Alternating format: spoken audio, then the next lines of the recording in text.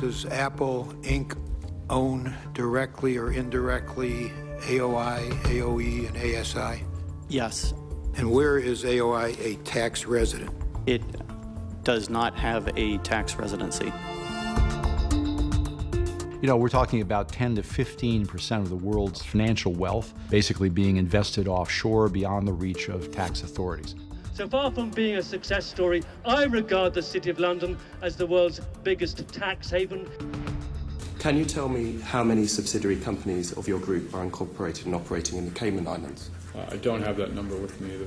You have 181. There are $1.6 trillion booked to Cayman Islands banks. Almost none of that is actually in Cayman. Many politicians have an illusion that they actually run their country, when actually they run their country within the confines that the global financial system places on. There was a period before we had a welfare state. We had the welfare state under a certain set of conditions, and those conditions have changed. The social contract is broken.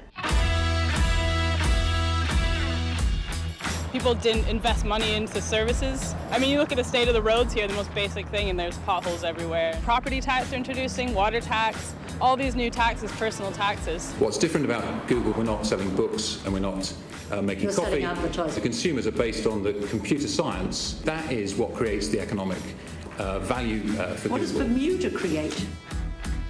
Kodak had hundreds of thousands of employees, really good, solid middle-class jobs.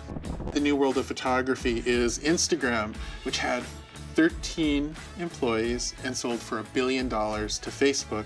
Les entreprises meurent sous l'effet de cette révolution industrielle et cessent de payer des impôts. Et puis, la marge se déplace vers les paradis fiscaux. At some point, more inequality is not simply more inequality. It needs another name. People are being expelled from livelihoods. We are the 99%! We are the 99%! People used to, in their positions, use that money to invest in our country, to invest in people, and they're not doing it anymore. And as a nurse, I would say they're probably a little bit mentally ill. It's not normal to want to hoard all that money. And the people in this country need it. We pay all the tax you require us to pay in the UK. We paid £6 billion of tax last year. We're not accusing you of being illegal, we're accusing you of being immoral.